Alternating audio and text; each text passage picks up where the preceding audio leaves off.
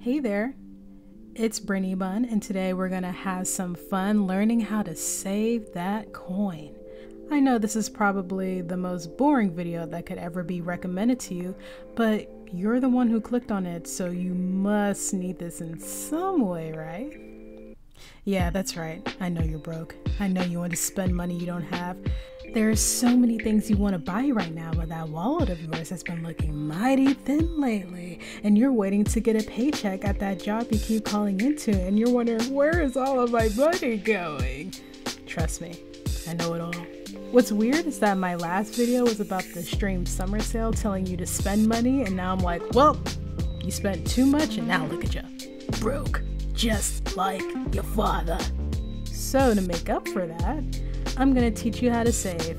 Now, I just want to say that I'm not a professional, I'm not a financial advisor, I'm just giving you advice on how I personally save for a big investment, which just so happens to be for my computer setup. You can use this guide for your setup, or maybe for something else like, I don't know, something general like a book on how to save money. The first thing you have to ask yourself is, what's the purpose? Why are you getting a computer? What do you need it for? Are you using this for gaming? Are you using it for school? For both? For neither? Then why are you buying a computer, you goofy goober? The whole purpose is the most important step, because how are you going to know what to buy if you don't know what you're going to use it for? You don't want to end up spending $12,000 on a graphics card if you're only going to be working on Google Docs. If it's for gaming, what kind of games are you going to play? Are you going to play light games like Stardew Valley or heavy games like Metro Exodus? Do you plan on editing on this computer, or streaming, or watching YouTube all day? I'm asking you a lot of questions, huh? Making you think? Well, good. That's why you need to do your research.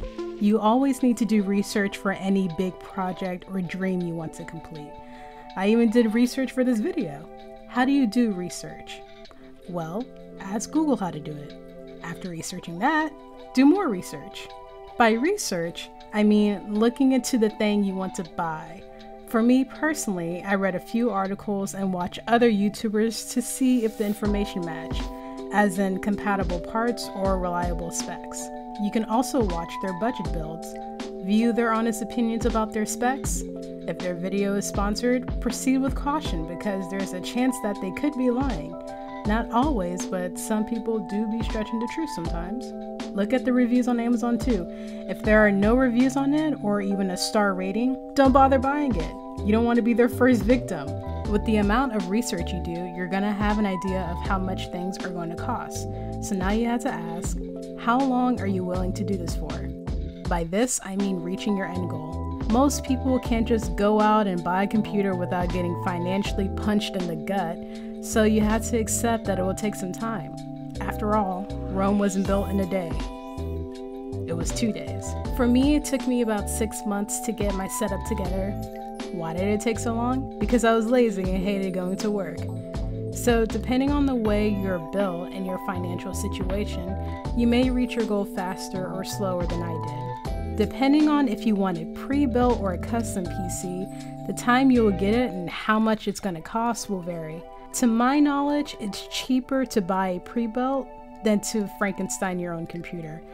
Buying pre-built is easier because it's all right there. You don't have to worry if the parts are compatible because it's made for being compatible. But for a custom computer, you have to hunt down all of the parts yourself and figure out which ones work with the other, which will take time. And with the low stock of graphic cards, it's gonna be pretty hard to build a custom PC. I know what you're thinking. Brittany Bun, where am I gonna find a graphics card? Well, that's easy. You're not. I'm just kidding. Well, I mean, have you tried the black market? I've heard they got some pretty great deals there. I'm kidding. Like, don't do that. Finding parts is going to be hard, so you're going to need to take your time with it, which is great because this is an expensive thing you're doing and you don't want to spend your money on the wrong thing just because you want to get this done faster. Trust me, I wish I could have gotten a better graphics card, so I know that you need to take your time. Also, you need to consider just how fast you want this computer. If you want it in a week and you only get paid like $10 an hour and work 20 hours a week and you're trying to buy a $1,500 setup, that's a little unreasonable. Are you determined enough to wait maybe a few months to complete your goal, or a year?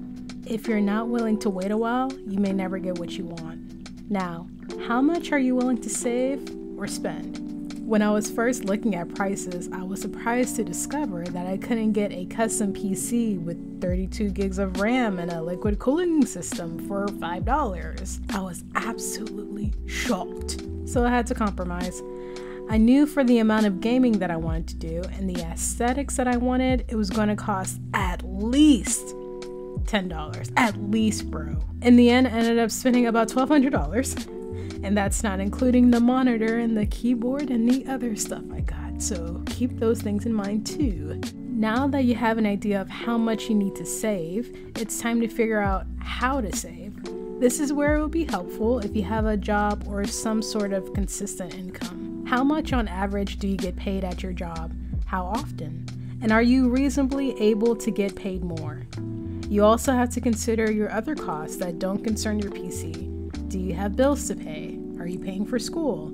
Are you under a few subscription plans that you realize you don't actually need but still use because you keep forgetting to cancel them? Or you say you'll use them eventually to watch that one show when you could just, I don't know, find it somewhere online. Here is where you sort out your priorities. What's more important? Making sure you pay off the IRS before you get thrown in jail, or save up to finally play Call of Duty? You know the answer. Wrong. Save up to play Call of Duty. Come on. I thought you had it. That's a joke, by the way. Pay your taxes, please. You don't want to be like Turnip Boy over here. You have all the time in the world to save up for a computer. You don't need it right now, but you know who needs your money? Your responsibilities. That's your priority. However, you can still save for your computer. Once you pay something off, put a little bit of money aside for your build. It can be $2, $50, or $100. Just put aside something, because those few extra bucks could make the difference in the end.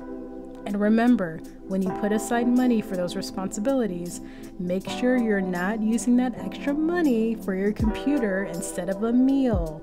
Remember, priorities. To save for me personally, I averaged the amount of shifts that I worked, which was around 2 or 3, to how much I would get paid if I worked my required schedule, which was 6 shifts. For my original schedule, I got paid around $180 a week, but if I worked the full week, I got paid around $330.